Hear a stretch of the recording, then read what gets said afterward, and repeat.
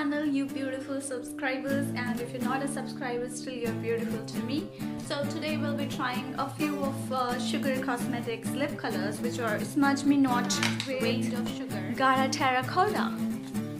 The swatch of this shade.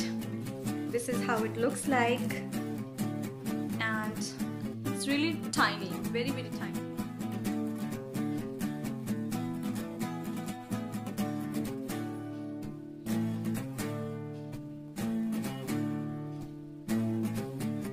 People move their applicator, I tend to move my lips like this, like that when I apply, so I look kind of funny. So this is the shade. It's I think it is more on the brown side than on the red side, so that kind of brick red, and I'll call it brick brown. Maybe that's not how anybody calls any shade, but I'm gonna call it that because that's what sounds closer to this color. See, don't you agree?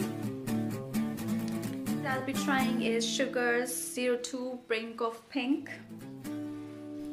The packaging is really cute. Look at the pointed shape at the bottom.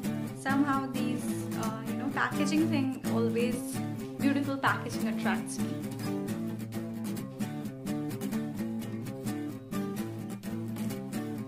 This is also their Smudge Me Not liquid lipstick range, and the pink is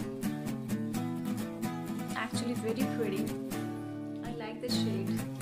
It's not a flashy pink, a very subtle pink, and it's still taking some time to dry off.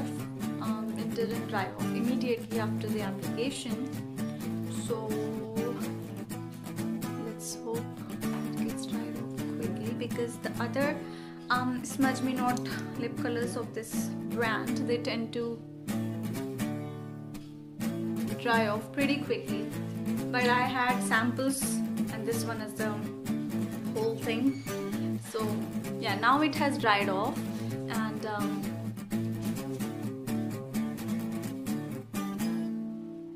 this is the color. It's quite beautiful. Just 10, drop red, drop dead red, drop red. Oh god.